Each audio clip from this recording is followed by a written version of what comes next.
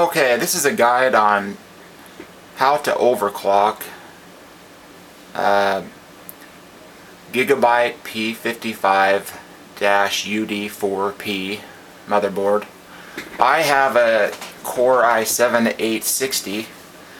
This should work for any Core i5 or Core i7 as long as it's 1156 socket, the new socket from Intel. At the time of this video, only the i5-750 and the i7-870 and i7-860 exist, but there's going to be more that come out, so you might be watching this at that time. First thing you're going to want to do is most likely flash your BIOS. At the time of this taping, this just came out, so my BIOS is F3, as you can see right here. Or does it say there? Nope, it doesn't. Anyway, believe me, it's F3. So the first thing you're going to want to do when you're on this main screen is probably hit Control F1. Control and F1 at the same time. That releases a lot of Gigabyte's features, overclocking features. I'm not sure if it releases anything on this BIOS or not, but then you're going to want to go into MIT, Advanced Frequency Settings, the second one down, Advanced CPU Core Settings, Features, and this is how it'll look when it's, this is how this BIOS looks when it's stock. You're going to want to, if you're going to overclock, you're going to want to disable Turbo Boost, C1E, and EIST, or speed step. QPI clock ratio. Now this is going to be a mild overclock, so you don't really need to mess with this. If you're going to go much higher, you might want to set it to the lowest setting that's available, but I'll just leave mine at auto for the sake of this video. And this is the main setting right here, base clock control. You want to enable that. You can't overclock unless you enable that. And for the sake of this video, we will, stock is 133 times 21. We'll go 160. That brings us from 2.8 to 3.36. XMP disabled.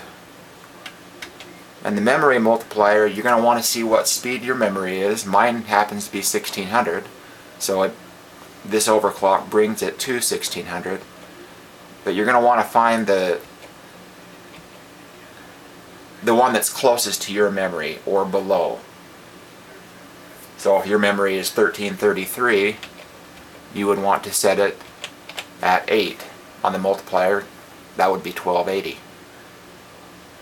That's if your memory is 1333. Mine's 1600, so I can leave it at auto or I can make it 10. These settings, don't need to mess with them. Next one down, advanced memory settings. If you didn't change your multiplier on the last page, you can just change it here.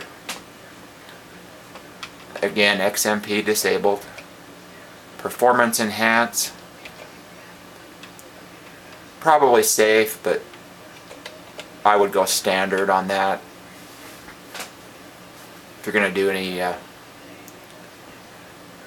do too much overclocking. The timing selectable, this comes auto, that's the default. To change your memory settings, I've learned it's a pretty good idea to look at your memory, see what it is, and change these.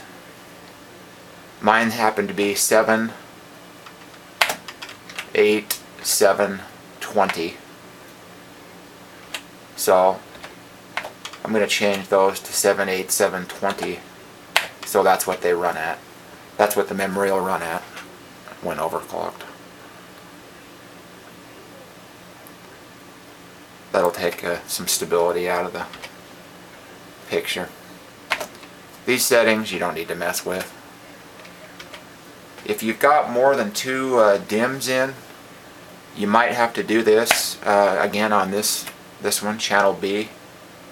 I only have the one set of DIMMs in, 4 gigabytes, 2 gigabyte DIMMs. So that should be good. 78720. Standard performance enhance. On voltage, you're going to want to make some changes here.